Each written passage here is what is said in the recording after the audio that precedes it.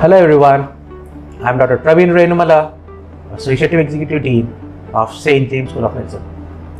First of all, please allow me to congratulate you in passing the 12th class CBSE exams. I also know that most of you have taken the NEET exam as well, and that your results will be up pretty soon. I wish everybody the very best. Now I'm going to talk about my school, St. James School of Medicine. St. James School of Medicine is celebrating our 25 years of existence right now. We've been in the Caribbean for a long time. 25 years is a very long time. And we have been accredited by what is called ACCM. We are one of the few schools which have been accredited by ACCM, which is based in Ireland. The SJSM, the program in SJSM is for 5 years and attains what is called an MD degree at the end of 5 years. And this MD degree is equivalent to the MBBS degree that students from India get.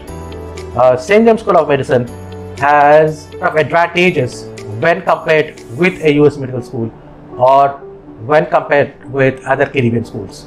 The fees in St. James is approximately $120,000 for 5 years, which is way less than what somebody in India has to pay in a private medical school in India.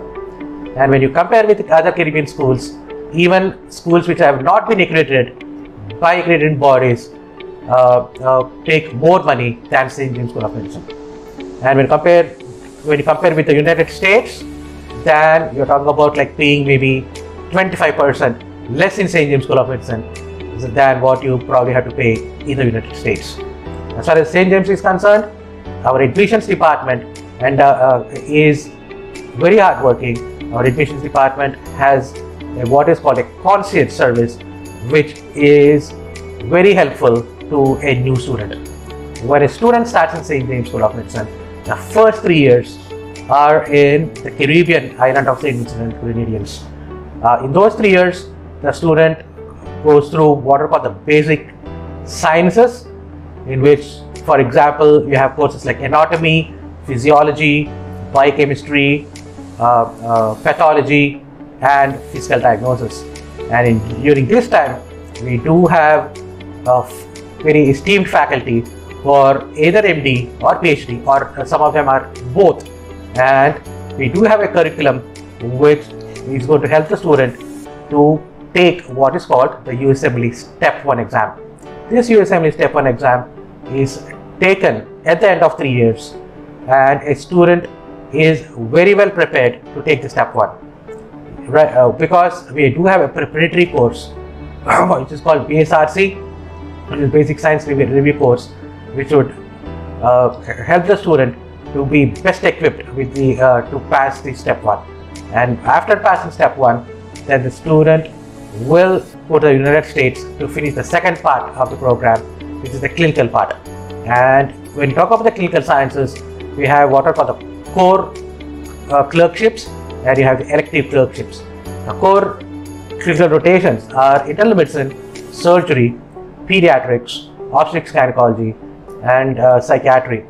And after finishing these core rotations, the student will be eligible to take the USMLE Step 2 exam.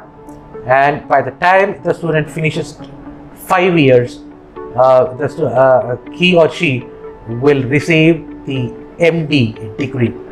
And once the student gets the MD degree, then the student goes through what is called the residency match, which is equivalent to the post-graduation in India.